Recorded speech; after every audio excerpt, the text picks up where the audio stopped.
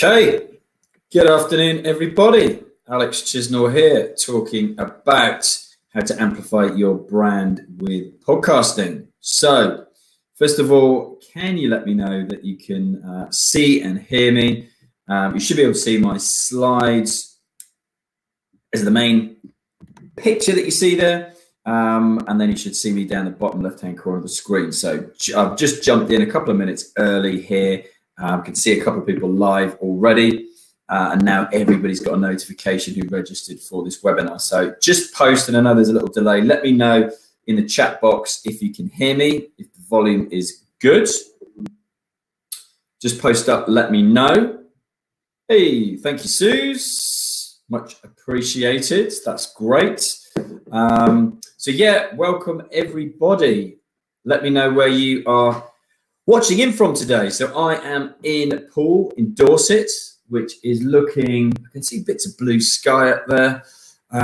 So ever the eternal optimist, hoping that summer is still around for us all. So busy day today. I'm hosting this. Those of you who've been on any of our Festival of Enterprise webinars will know that I've hosted the majority of them since we started. I think it's going to be 100 days tomorrow, which is pretty insane, because I think it will be 150 webinars in 100 days. So gone from a live events platform with 2 big events that were scheduled for this year at Olympia in London and at the NEC in Birmingham, through to an online media channel where we're broadcasting twice a day, Monday to Friday. So it's been pretty exciting, bit of a pivot, but that seems to be one of the most commonly used words over the last 100 days. And those of you who've been on here before will have heard me interview loads of different entrepreneurs and business leaders who have done the same thing, who've pivoted their business. So as I say, let me know where you're watching in from. I'm in Poole in Dorset. The box on the right-hand side, the chat box, where it says, say something nice. That's good, isn't it? I don't think I've ever noticed that before. Pop any questions you've got about podcasting into there for me during the course of the webinar, and I will do my best to answer them. At any stage of the presentation, I'm going to try and keep it engaged, obviously. A busy day, like I say, so I'm hosting this, and then at 2 p.m. So I aim to be done by 1. So kind of hold me to that, remind me of that, because I have gone over the last couple of times I've done this. So I'm trying to get better at it. I'm trying to do this regularly so I get more practice. So yeah, 2 p.m. I'm hosting Piers Linney, who's a friend of mine from, you probably know him best as former investor on Dragon's Den, secret millionaire on Channel 4. He's also been a banker, a lawyer, and he's an entrepreneur. So we're talking why diversity is good for business. If you haven't signed up yet, that's going to be a super popular webinar, I can see already. Come and join us for that discussion and get to ask Piers your questions as well. So any questions that you've got with regards to diversity, business, entrepreneurship, etc., then come along and ask Piers. We hosted a couple with Piers right at the beginning of this, nearly 100 days ago now, and it was centered around the government support for businesses at the time. So this is a slightly different take. Obviously, diversity, the Black Lives Matter movement is a very emotive subject. There's been a lot of demonstrations, both in the US, over here, and throughout the world since then. So we're going to be covering anything and everything during that. Piers' own personal journey right through to what we think with regards to how diverse groups are represented in different companies and on different boards, that kind of thing. So a lot to cover, folks. So if you haven't already, please come and join us. That's at 2 p.m. today. Jill, thank you very much. I joined the cast yesterday, but today I have a message that my browser doesn't support the video format. What are you using such that I can't join? I have no idea. It's exactly the same. It's been the same for the last 100 days. All I would, 99% of the time with these things, it's simply a case of logging out and logging back in again to get any glitches that are on your end with regards to software.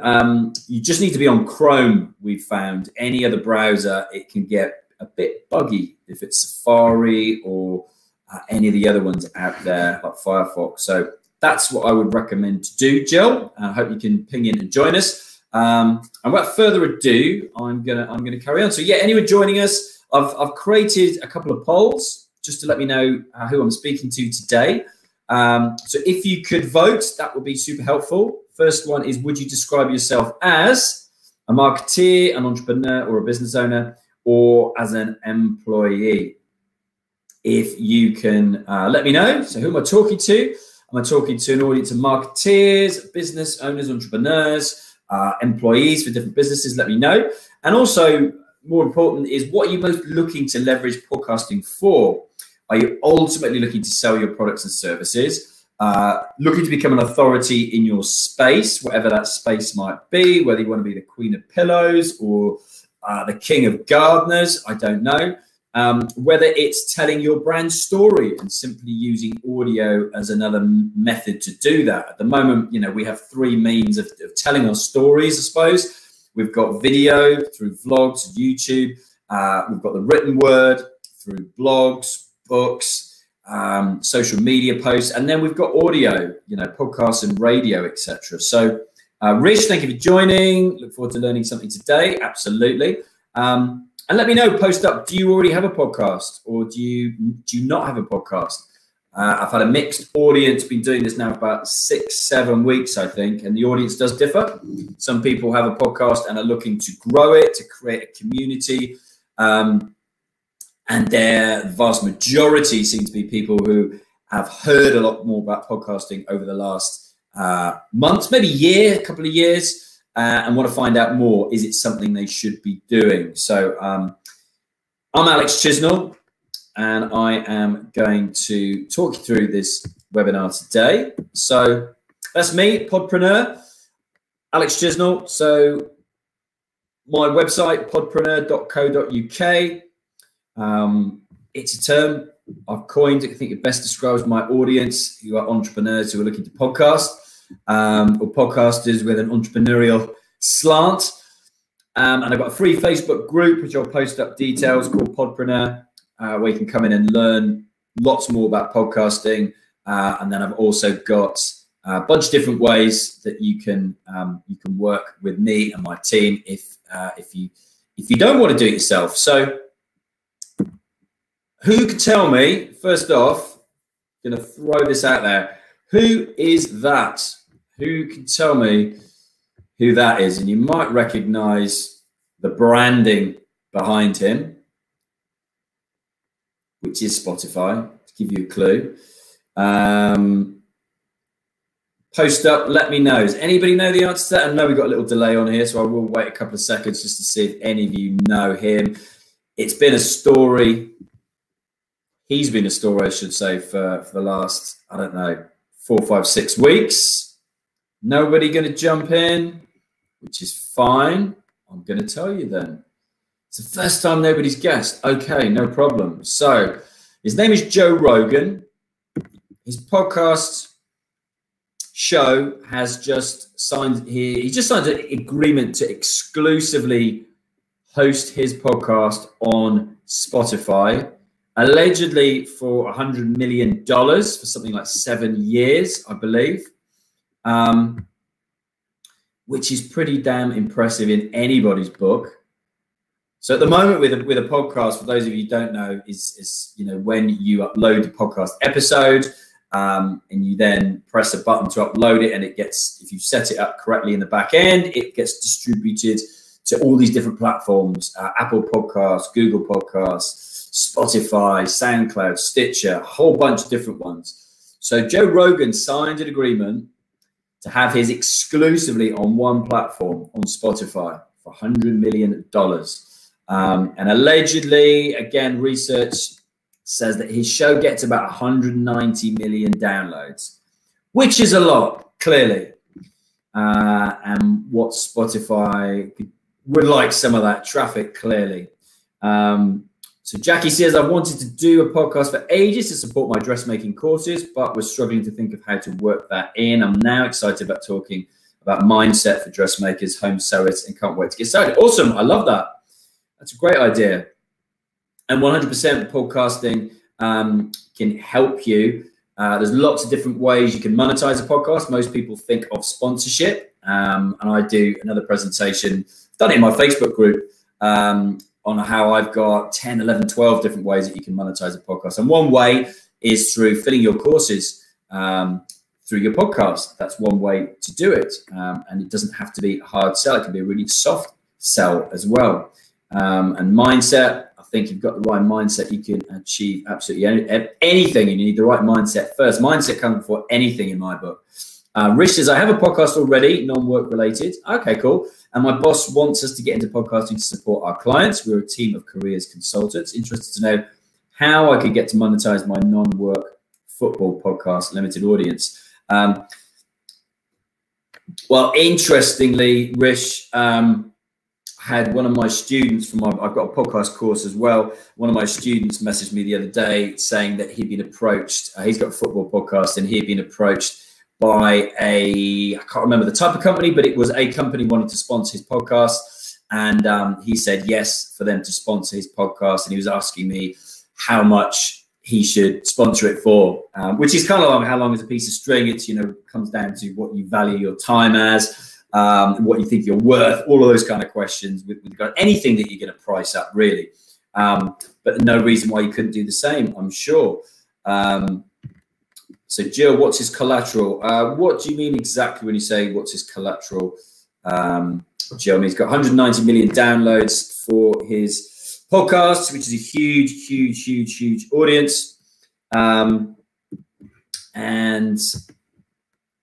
Spotify clearly want people to stay on their platform, to stop going to Apple, for example, to listen to podcasts over there. They want to keep them on their platform, whether they're listening to music or podcasts, and stop them going elsewhere. So they've been, I'm going to cover that in a minute, but they've been spending a lot of money on acquiring different companies to make exclusive content for them and give you a reason to stay on Spotify for longer. So by the end of this webinar, this is what I want you to take away is knowing that podcasting is here to stay, that it's not a flash in the pan, that it's never too late to start your own podcast, that anybody with zero technical knowledge can start a podcast, that it's not expensive at all, that you can literally start with zero money down to start a podcast.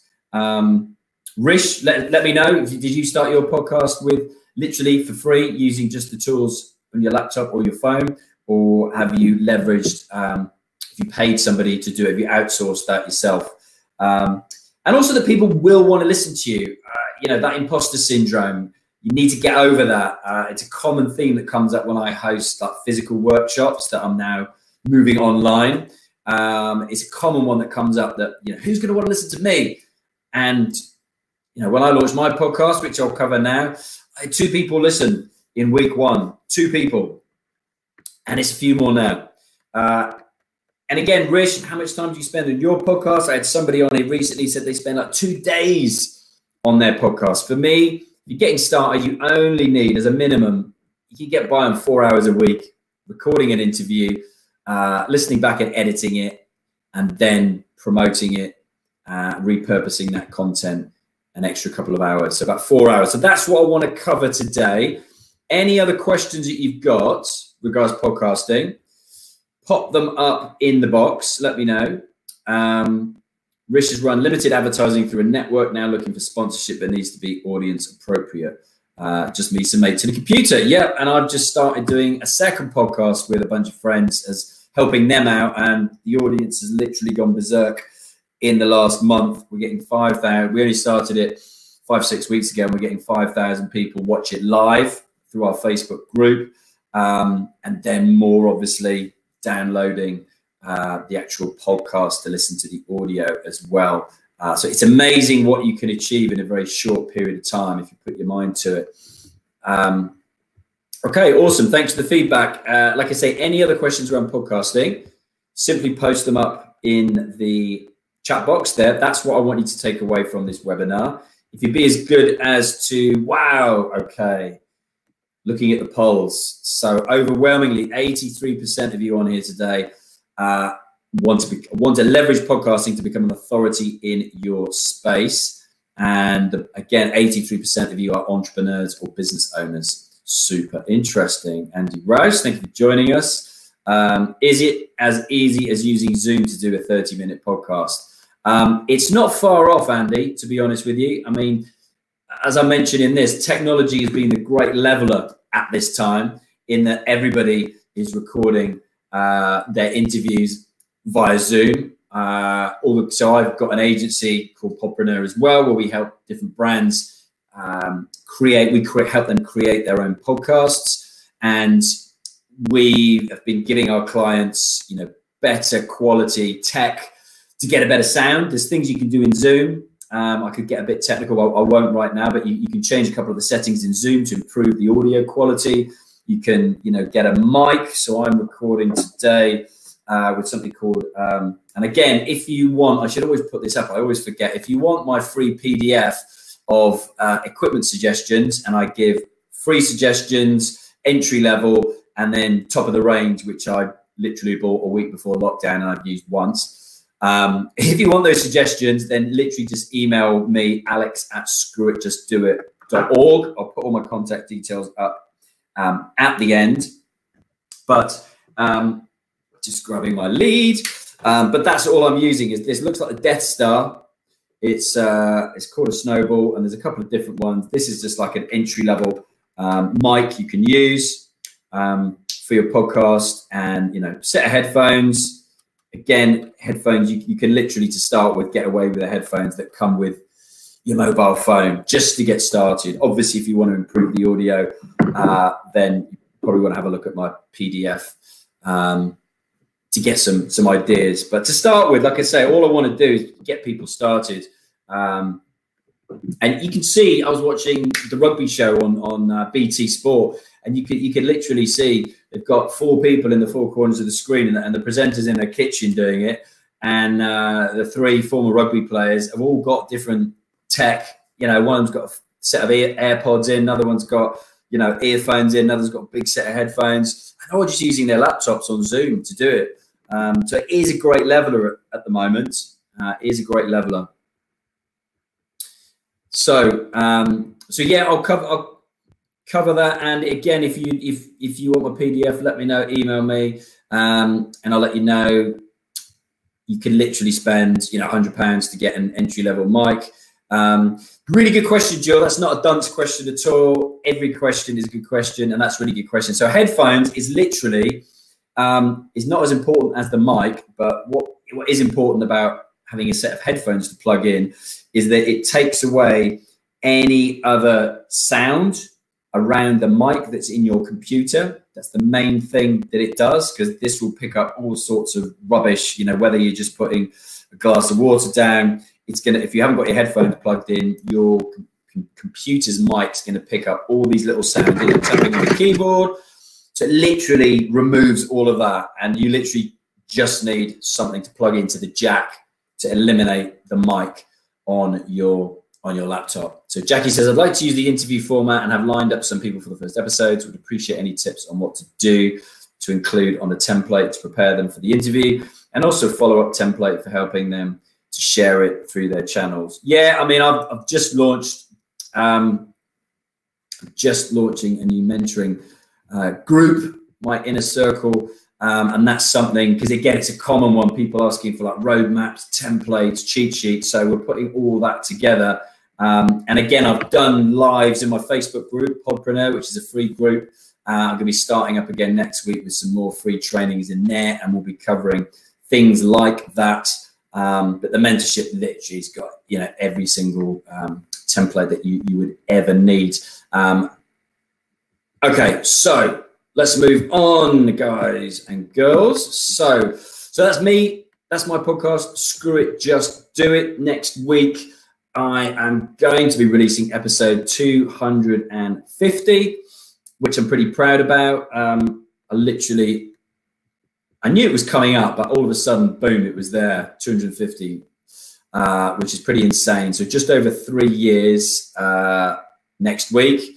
And last week was the anniversary of the first #1 ranked podcast that I got, which was interviewing the founder of Huel, Huel, Julian Hearn. As a first, we got a #1 entrepreneurship podcast for the UK. So as I say, took my podcast to #1, and it's been a consistent show in the Apple chart since then. I've also taken the clients that we work with and students who come through the course as well, who, again, you know, if you follow the instructions on the tin, it is achievable for everybody. And I'm going to show you why. I'm going to give you a couple of examples during this, people who've done that with no email list, no big social following, and they've managed to get their podcasts in the top charts. And what's that useful for? So it means more visibility. If your podcast is in the chart, more people can see it, more people can then subscribe and download it. And that's how you build, one of the ways that you can build a following, a community, your tribe, your kind of people through your own podcast. Obviously, to start with, you're just going to be sending it out to your existing family, friends, connections, acquaintances, etc. But you know, you want to build an audience, and you want to, you know, get more of your ideal audience. And the way to do that is to get it some visibility. So for me, it's all about pre-launch and launch strategy.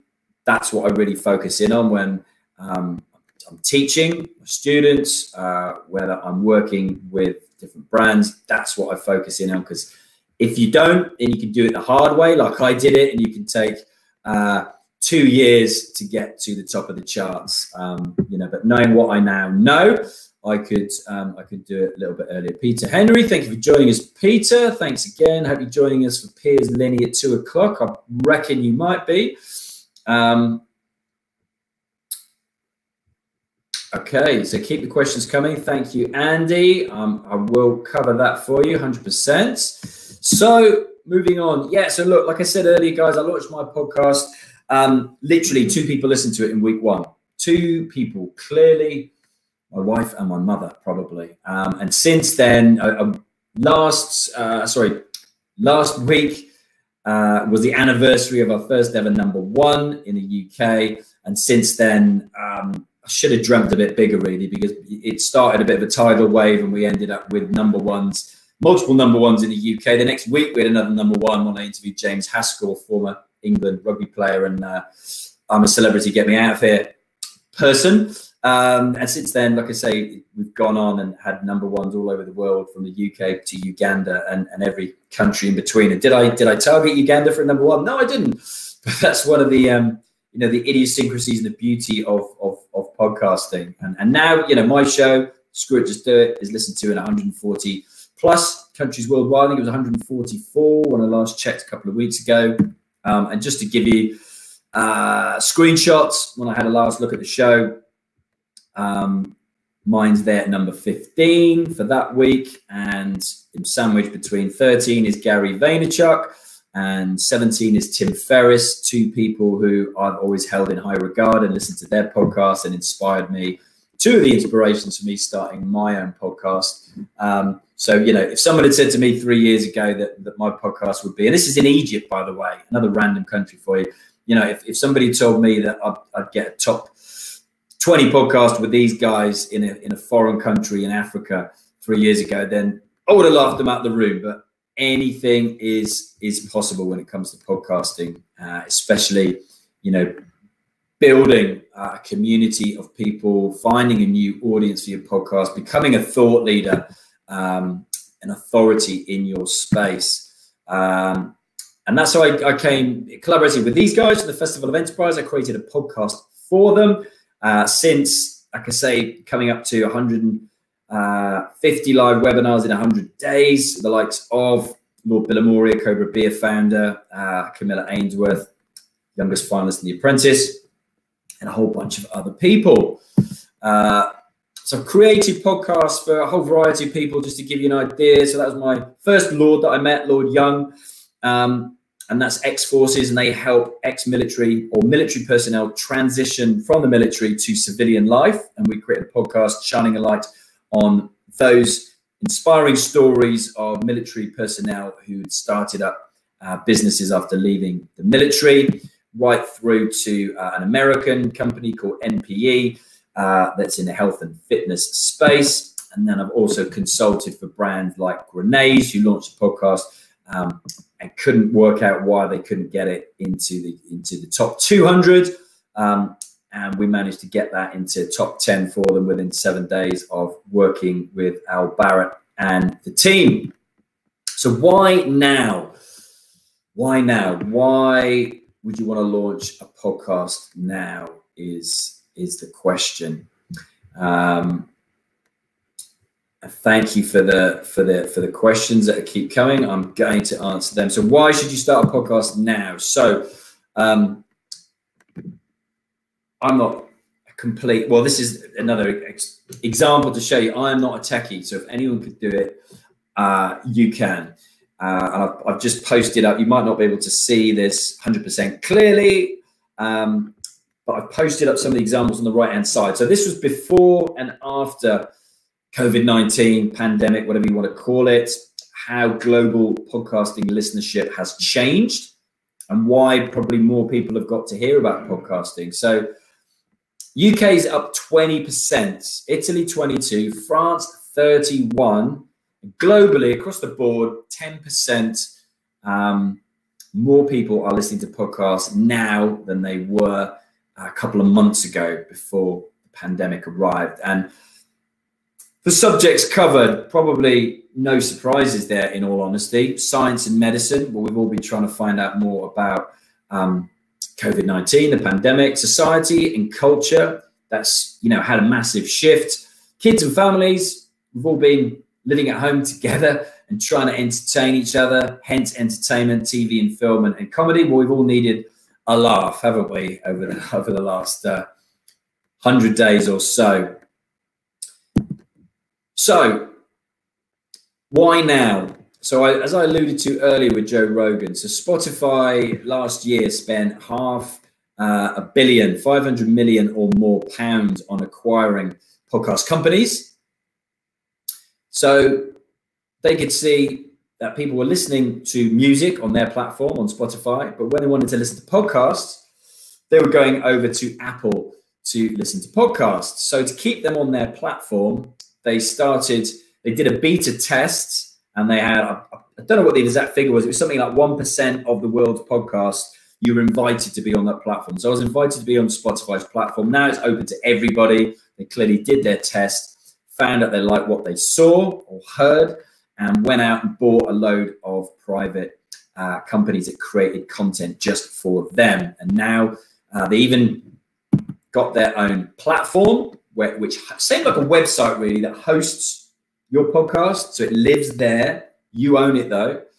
It lives there. And when you upload each podcast and press upload, you'll then distribute it to all the different platforms, Spotify, Apple Podcasts, Google, etc.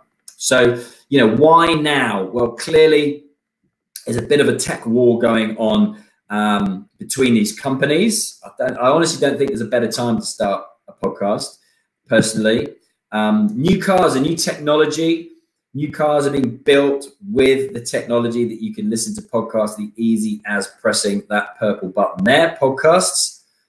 And I know the automotive industry is taking a massive hit, but I'm sure there will be some kind of government package to get people making cars again, people buying cars again. And, you know, once we all, maybe you started commuting already, you know, big percentage of podcasts I listen to when people commute. And that's only going to go up when you're in a car on a journey, when there's an easy button like that to listen to podcasts. And then last summer, Apple Podcasts a year ago. So when you launch a podcast, you get to choose 3 categories that you'd like to be found in. There's a big weighting on the number 1 category.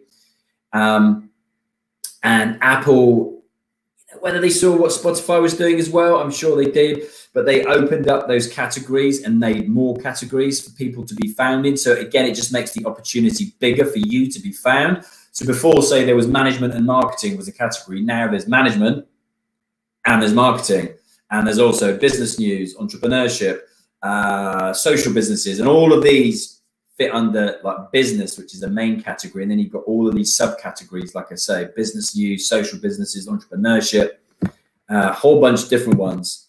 And then Google Podcast won a piece of the action as well. So they started indexing podcasts. So before, you know, you'd search for a website, you'd search online for something and a website would come up. Then they started indexing videos started to be found. And now, last year, audio is being found. So if you Google, for example, Piers Linney, who I'm chatting to in 90 minutes on here, my podcast with Piers Linney would come up. So I've interviewed Piers a couple of times before. We've done a couple of events together. Those would come up, which clearly is great from a podcaster's point of view. So any questions, like I say, post them up in regards to what I've just talked about. How do you measure success from a financial perspective? I suppose that Peter asks, for me, I guess that's individual. You know, you set yourself a target. Do you want to make money from your podcast? Do you just want it to be a brand awareness piece? Is it just a hobby, for example? For most people, I don't see why you wouldn't want the biggest possible audience or the most engaged audience for your particular niche. Yeah, for me, why wouldn't you want to reach? Why wouldn't you want your message to reach more countries, to speak to more people, etc.? There is so much competition out there. I'm a Nottingham Forest supporter. Unlucky, Rish, I feel for you. I'm a Cardiff City supporter myself, so we're up there together. And there are about 5 other podcasts out there. Some of them obviously have more time and budget for marketing than I do. Absolutely. But you know what? I posted up this week on my social media that I set out my #1 goal a year ago in January 2019 to get a #1 podcast. And I got to #2 about 4 or 5 times, and I literally came to the conclusion I would never get a #1, so I couldn't shift the Guardian newspaper from above me, and this was under the technology category. And I just thought, how the hell can I compete with somebody like a Guardian, for example, or a Tim Ferriss, or a Gary Vee, or a Joe Rogan? But you can. That's the beauty of podcast. If you get things right with regards to your pre-launch and your launch strategy, and you build an engaged following, you get buy-in from the people that you are interviewing to share with their followers, their community. That's when you start to build. And that's how I've done it. That's how I've done it with mine. You know, it is possible to do that. There's competition out there. But look, I think 1 billion plus active users on YouTube is far more competitive than the podcasting space. I think that, and that's, you know, the visual side of things that we've got as an option when it comes to creating content, video. I also think it's far more competitive in the blogging space with 20 million active blogs. Who could tell me how many podcasts are out there? How many podcasts do you think there are right now? Who can give me an answer? Take a guess. Take a wild stab in the dark and punch it in there. Interested just to know, and I know you can all Google this now, and you might not get the right answer though. I've got the right answer. So just interested to know, post it in the chat box. I know there's going to be a little bit of a delay. I'm going to take a little glass of water. Do you think it's competitive out there, Rish? How many do you think there are out there? Peter, I'm sure you'll have a go at this. Andy, let me know what you're thinking. Is it so important to have... because Apple told me. Because Apple published how many podcasts have been registered. 2 million, not bad answer, not bad answer. Wendy Effect, complete novice to this sort of podcast. Do you need your own YouTube channel? No, but I recommend having a YouTube channel as well.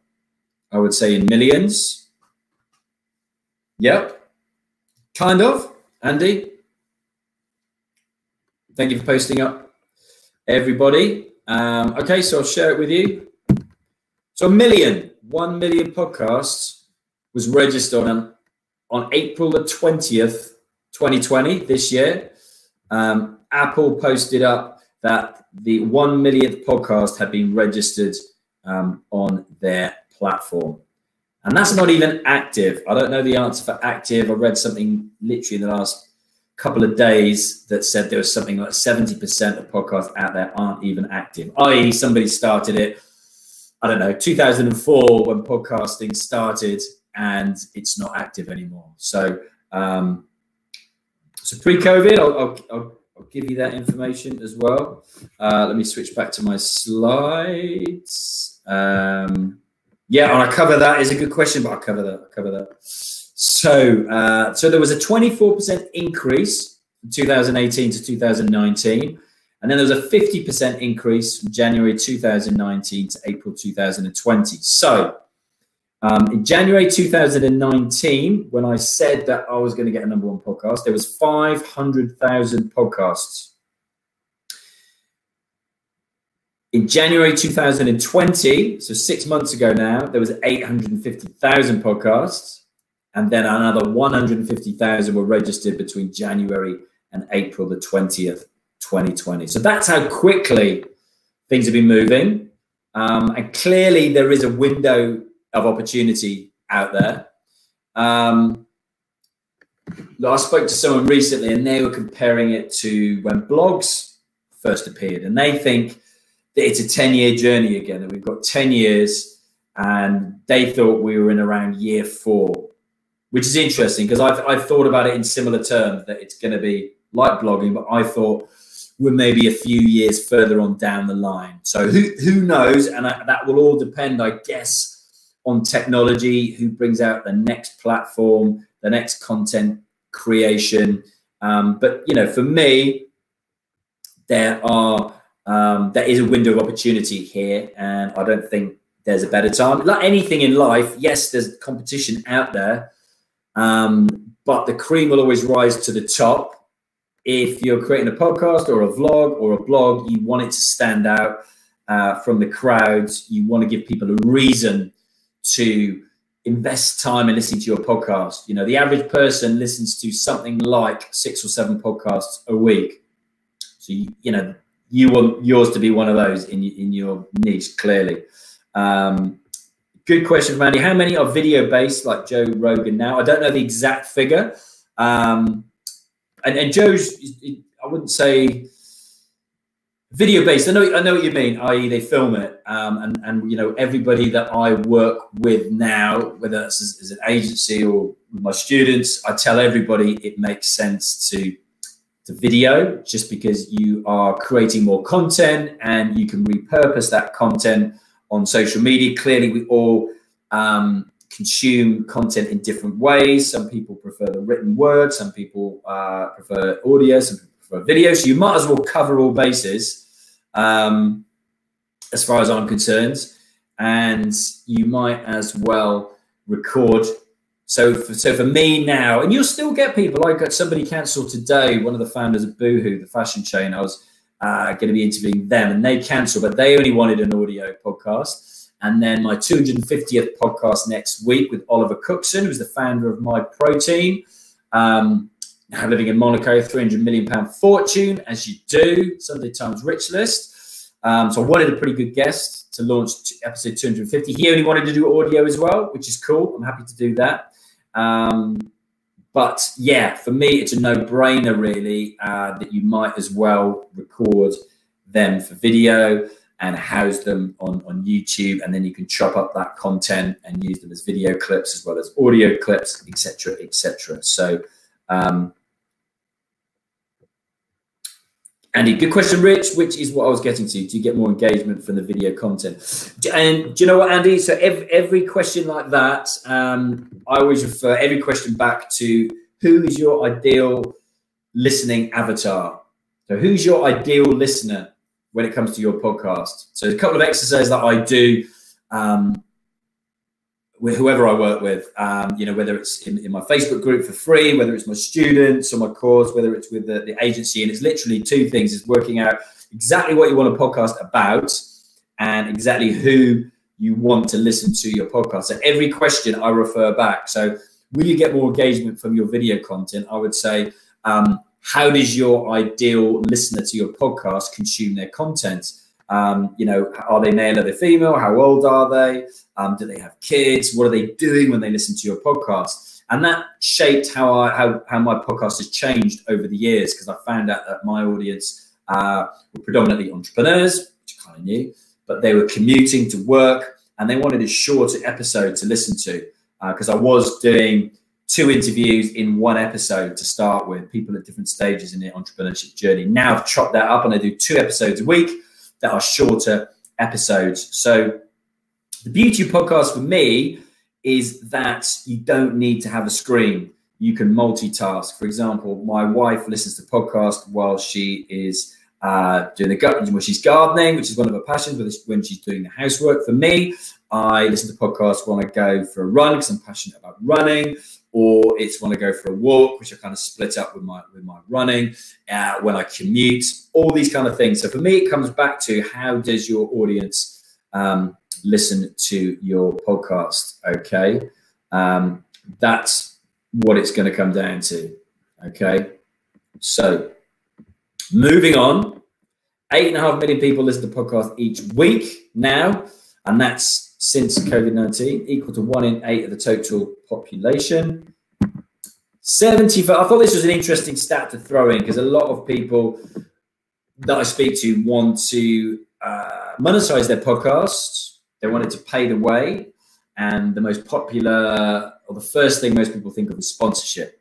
And the fact that 75% of advertisers surveyed plan to increase their podcast ad spend shows me that it was a positive experience for them, that they had, you know, good engagement from the podcasts that they sponsored. That's 75% of advertisers. So that's pretty powerful, I think.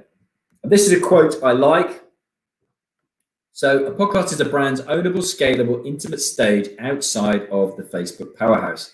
With podcasting, the audience doesn't exist in one place, in the hands of just one private company. The podcast can live across multiple platforms at the same time. So for me, I've seen so many people, brands, build their audiences on private platforms like Instagram, like Facebook, LinkedIn.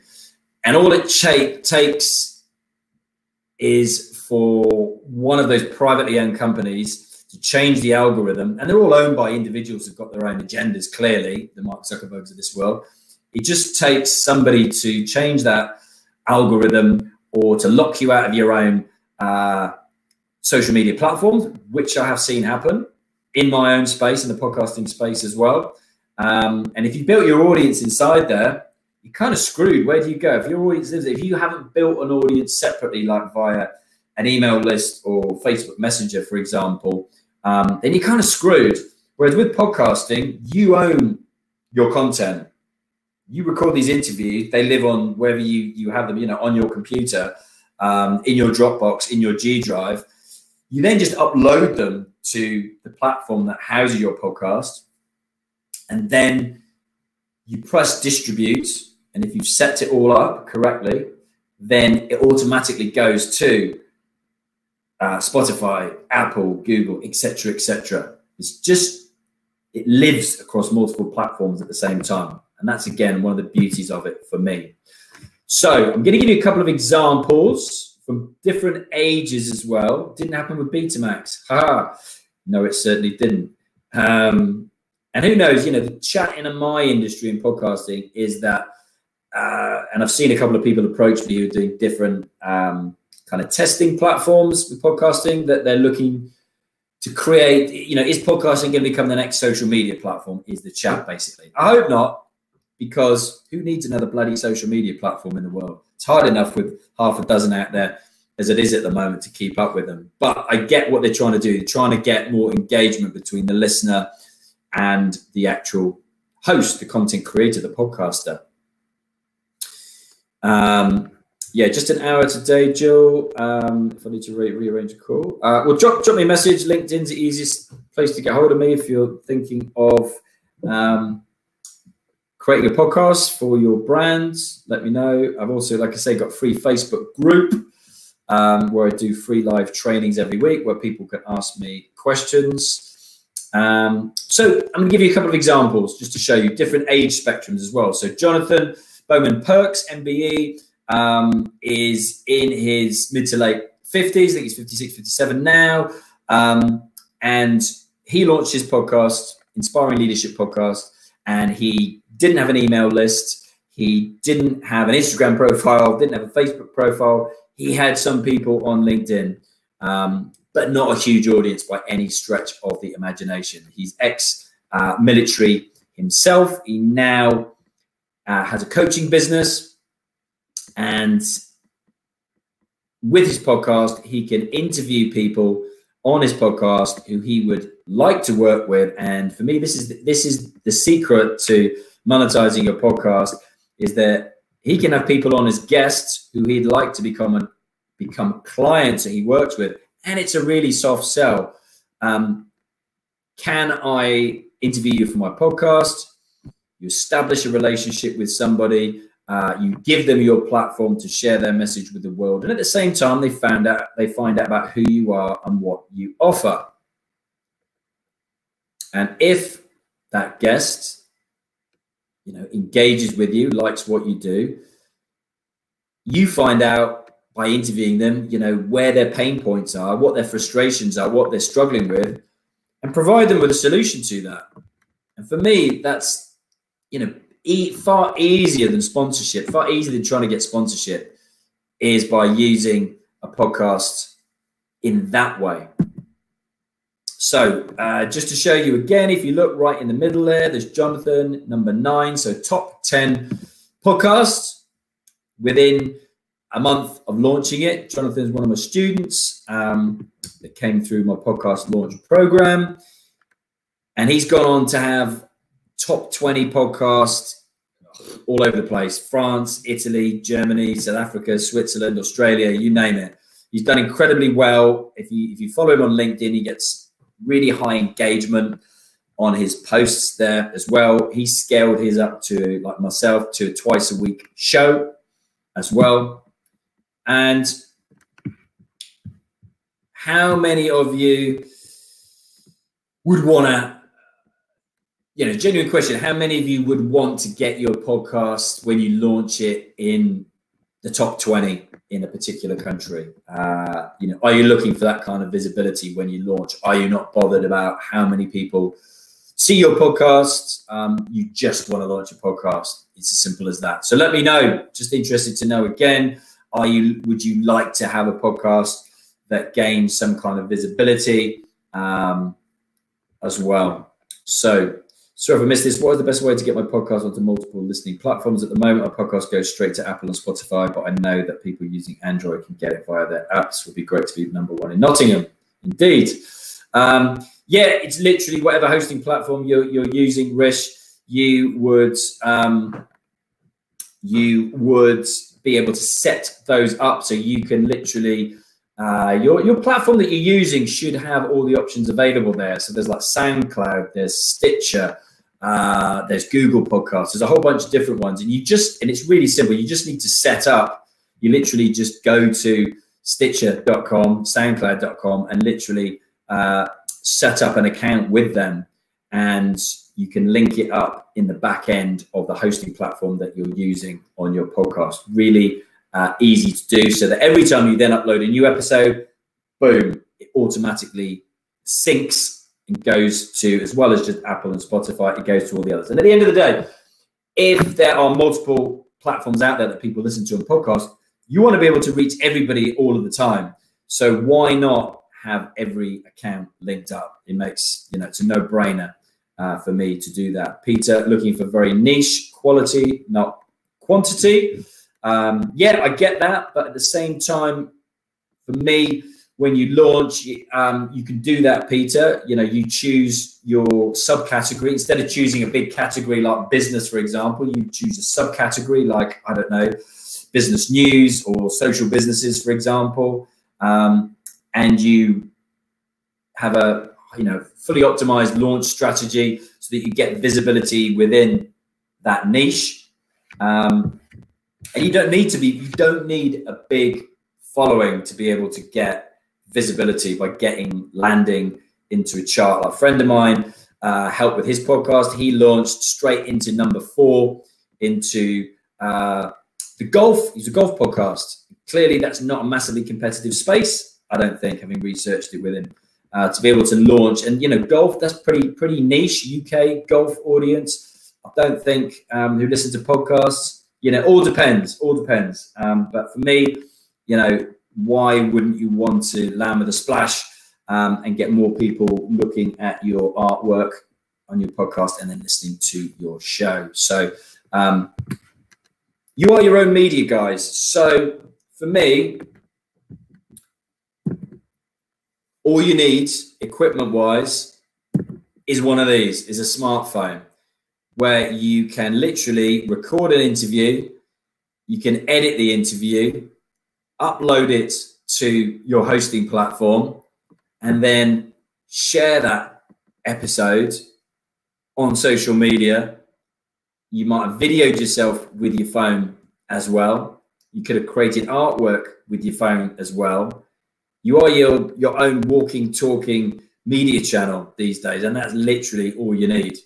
For me, I prefer using a laptop. I use my phone to share stuff, but primarily, and I think it's maybe, you know, I don't know, what's the phrase I'm looking for? An age-related thing. I prefer to see a big screen when I'm working on my podcast rather than trying to do it all on a small phone. But I know a lot of the guys and girls who have helped in the Facebook group and students come through, literally just do it all on their phone. Simple as that. They're happy using it. They're brought up just using their phones. And I get it. You can literally do it on the move as well then, can't you? So that's all you need. And you know, there are apps out there. I've got it on my PDF sheet that I give out that you can literally use for free. So you can literally just use the free apps. So just use your phone that you've already bought and free apps that you can download on your phone. You don't, honestly, if you want to do it as simple as that, or if you are a brand, or you are the marketing director of a brand and you want to have, you know, really good audio quality with, you know, top end guests. You know, I've been working with a couple of clients who are 8-9 figure businesses, and their guest lists who they want to have on their show are, you know, pretty damn A-list, and they want everything right. They want to record it in the studio. They don't want to do it at the moment via Zoom, which I get. Again, although for me, I think, like I say, technology is a great leveler. So why not start now? Screw it, just do it. That's what I always say. Name my podcast. So moving on. Who wants to expose their brand to a new audience through their podcast? Do any of you want to attract a new audience for your brand? And that can be your business brand or your personal brand. Is that something that interests you, for example? Let me know. Post up in the comments box. Let me have a quick look at the poll. It's still the highest, becoming an authority in my space. And entrepreneurs, business owners, still the highest as well. Just having a look for those of you who are coming in late. I've got 2 polls running there. Click the poll button. Let me know. Not everybody has voted. Let me know what you're most looking to leverage podcasting for. And would you describe yourself as a marketeer, an entrepreneur, an employee, etc.? Rich says it would be good to be the go-to place for content among Nottingham Forest fans. Absolutely. That's a great thing to do. And a friend of mine, it's my my nephew. So he started a podcast with Bristol Rovers. We're all in the same division, Rich. And he's only, it was Charlie, 14. And he started one in there. And there's no, you know, why not be the go-to authority? Fans are across the world. Football teams, clearly. So it wouldn't just be in Nottingham, but it would be, you know, throughout the world. So Diana, that's a good question. How much post-production edit goes into it? More difficult if you're also doing video. So this is thank you, Diana, for that question. So my answer, and again, I say this to everybody, whether I'm broadcasting in my Facebook group or to my students on webinars, is that outsource it. Do what you love to do. What is the reason that you want to do a podcast? Is it because you like speaking to people? Is it because you want to use it to connect with people that inspire you, that you look up to? Or if you've done it because you love editing? I think it's not, by the question that you posted up there. But for me, I have no interest whatsoever in post-production. So I outsourced mine from day one, and my producer is still my producer. He's now part of my team. Before, it was just somebody that I outsourced it to. He's now part of my team, and he does it all for all of the clients that we work with. Clearly, like the bigger brands that we work with, want it all done for them. They don't want to do it themselves. For me, I have no interest, but you can do it yourself. And I would say, so for me, when I say like 4 hours minimum to podcast, and that would be an hour to interview, so an hour to research your guest that you're going to have on your podcast, an hour to interview that guest, an hour to listen back to that podcast and edit it, and then an hour to promote it, set up one post on social media. And clearly you then could ask for some more time. You want to promote it every single day. And for me, it takes me, I've got my team doing it now, but when I was doing it, I worked out it took me about 45 minutes to write a social post with all the links and put it on every single platform. That's what I got it down to. I couldn't get it down any quicker. It's 45 minutes.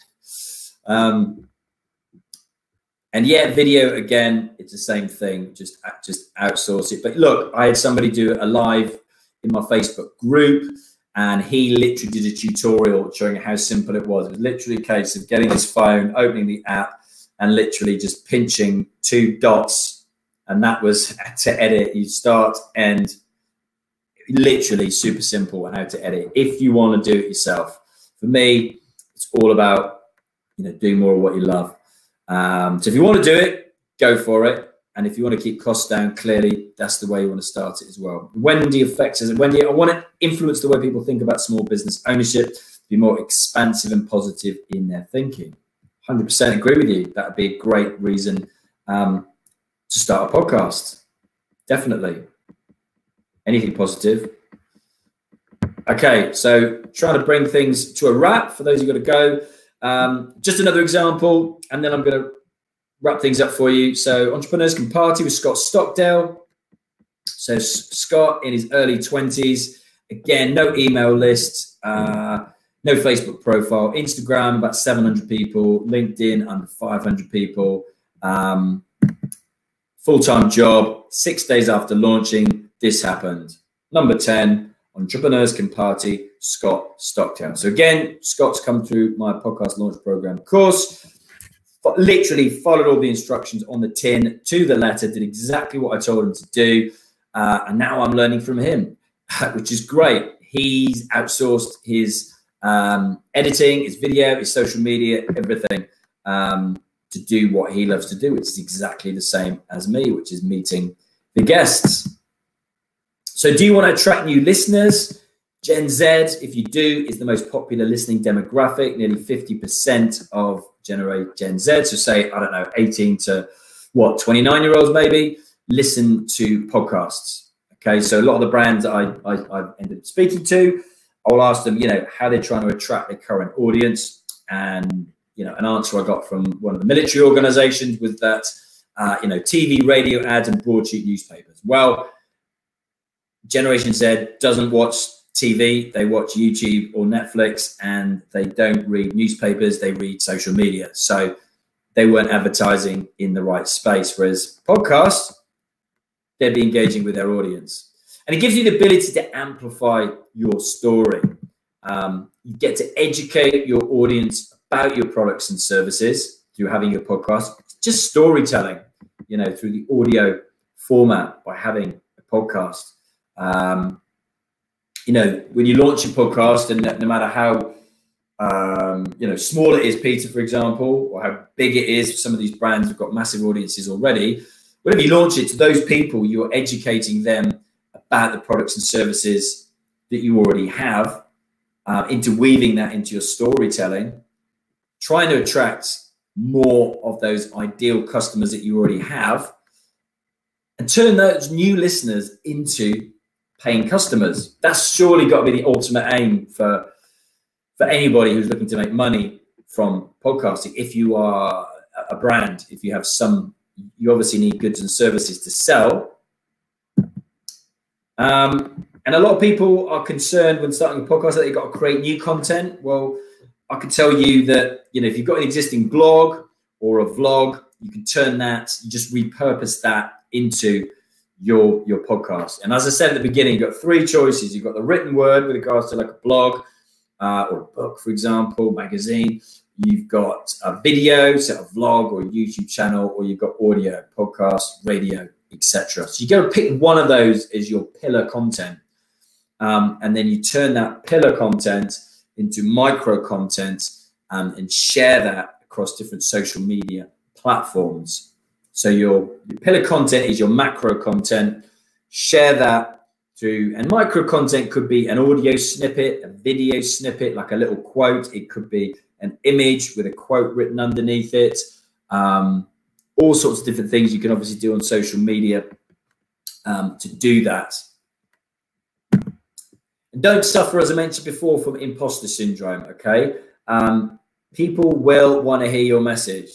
Look, I started off in week 1 with 2 people listening to my podcast. It's now in 143 countries. I am not a techie. If I can do it, anyone can do it. I did not have a huge audience before I started this, and I did it the hard way. I will answer your question, Diana. I'll just finish up the presentation and I'll answer any other questions that I haven't answered. It's 1 o'clock now, so appreciate some of you might have to go. I'm going to stay on for a little bit longer just to wrap up. I'll be 5 minutes just to wrap up, answer any questions that you got. I'm happy to stay on and answer those questions. And those watching on a replay or want to watch the replay, this will be available for replay as soon as I stop. So, look, my message is be heard, make podcasting part of your marketing strategy. What next? Start.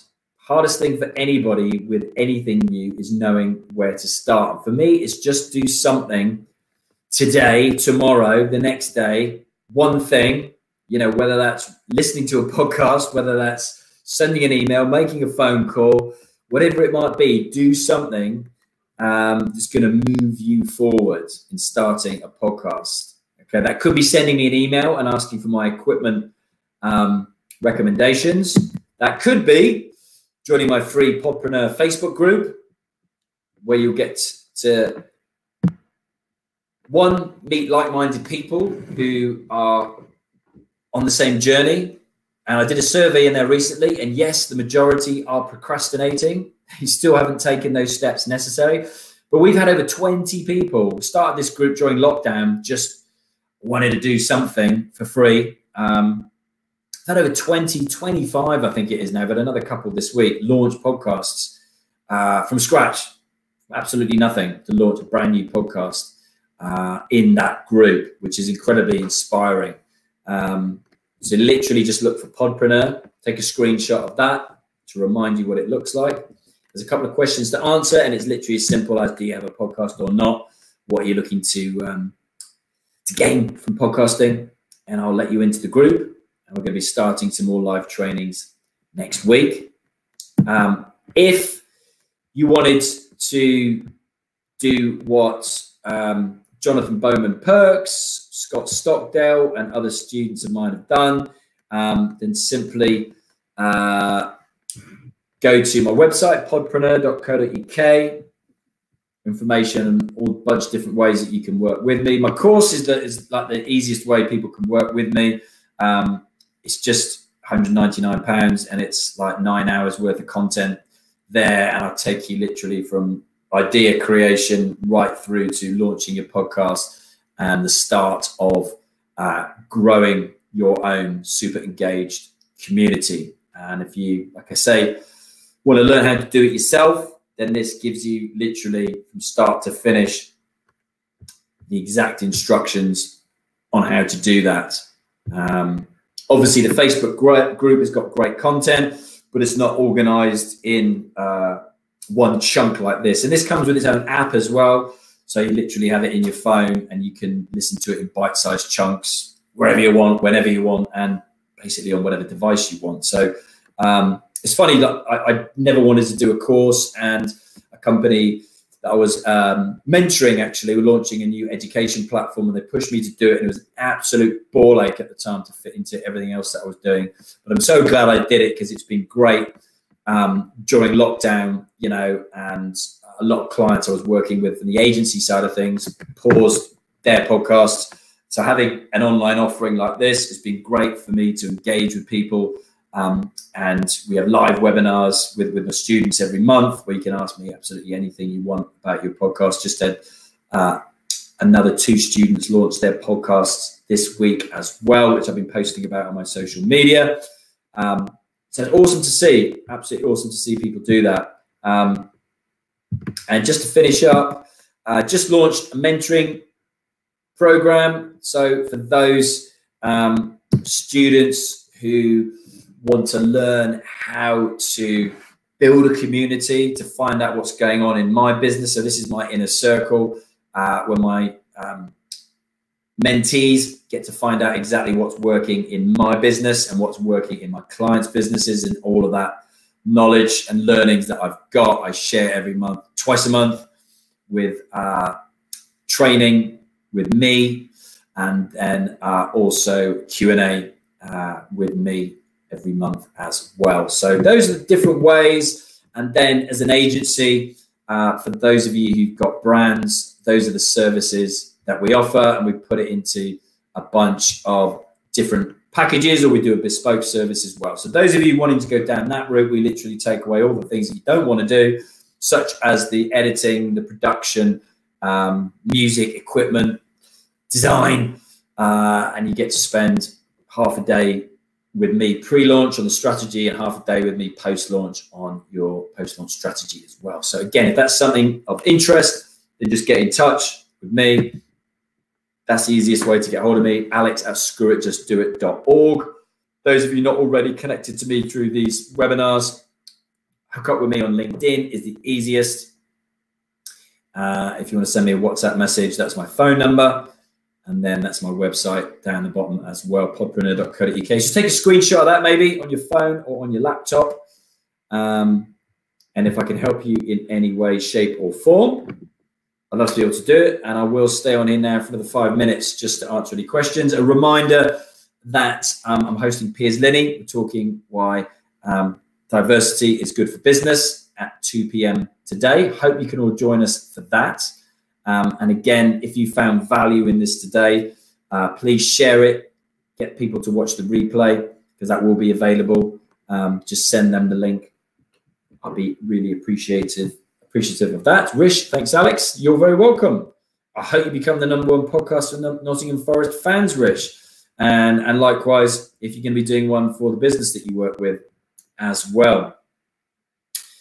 So I will answer any questions that you got. Andy Rose, thank you as ever, Alex. Thank you, Andy. I will answer any questions that I didn't. Remind me, I'm going to scroll back up and have a little look as well, any that I missed. But if you post them up here, it might be quicker whilst I answer Diana's, because that's the first one I can see here. So Diana says, you talked about going now to twice a week. Is there a minimum number of podcasts per month to keep a following? That's a really good question. So yeah, that was one of my students, Jonathan. He went to twice a week. So did Scott. He went to twice a week. And I did. It took me a couple of years to do it. But again, I wouldn't ever advise launching with 2 a week, because it's just too much to take on, I think, personally. But yes, like anything, the more you put out there, you do get that cumulative effect, that momentum. Because for me, I do get asked this, what's the minimum number of podcasts I can get away with? And for me, people are saying, can I do one a month? Can I do one every 2 weeks? And honestly, I don't think you can, because I think podcasts are so popular at the moment, and we can see that in the stats that I've given you, is that if someone listens to your podcast and there isn't another one coming soon, if they've got to wait, they're going to go somewhere else. If the average podcast listener listens to 6 podcasts a week, they're going to go somewhere else to find similar content, because as much as you think yours is going to be unique, there will be something similar out there, niche-wise, genre-wise. So I think you need to be doing a weekly show. A lot of the brands I work with want to create a series because they don't want a weekly commitment. And I think that's also fine to do a series of podcasts. So a series could be anywhere between 4 and 12 podcasts every season. The sweet spot, I think, is 6, 7, 8 for a series. And you'd make that in advance, release it, promote it every week or every 2 weeks. You could have a longer burn to promote each individual episode. So yeah, I hope that answers your question. Do you think Gen Z are into bite-sized bits from social posts, podcasts, rather than show notes with links to follow up, etc. on the site, or is it all about the content in the podcast alone? I think, like anything, Diana, flip it back to who's your ideal listener. Try different ways to engage with them. Review what you've done, that micro content that you put out there. Whatever has got the best engagement, double down on that content and make more of it and make less of what they're not engaging with. So you'll find out if your audience, for example, are engaging with the bite-sized social media posts, or are there, is there no engagement whatsoever on that? Whereas when you look at your website and look at your show notes, how many people are landing on that page? How long are they staying on that page? How many of the links are they clicking, etc.? It's like anything in life. Measure it, test it, and measure it. Wendy, thanks. Really useful info, and we'll rewatch later. Thank you very much, Wendy. Diana, thanks, Alex. Really helpful answers. You're very welcome. Peter Henry, thanks, and see you later. You're going to be joining me and Piers then. Awesome. I think everything else I answered as we went, I think. Let's have a double check. Yeah, Rish, if you're still on, I would definitely say go and check the back end of the hosting platform that you are using. I think you've gone now. Yeah. I think that's it, guys. Yeah, look, I really enjoyed that. Thank you ever so much. I'm just going to go back on the slides just to show you, if you'd like to learn more, just join the free Facebook group. Like I say, it's free. So all you're going to do is find more like-minded people, be held accountable by people in that group, and learn from people who are literally every week. We've got people launching podcasts, and I'm doing lives again from next week with successful podcasters who've launched their podcasts, so we can learn from their launch. I think it's going to be super valuable. So thank you all very much indeed. Really appreciate all the questions. It's been great. Really enjoyed it. And yeah, hopefully get to hear and see from more of you soon when you release your own podcast. So thank you very much. Have a great rest of the day, and come and join me and Piers in just under an hour.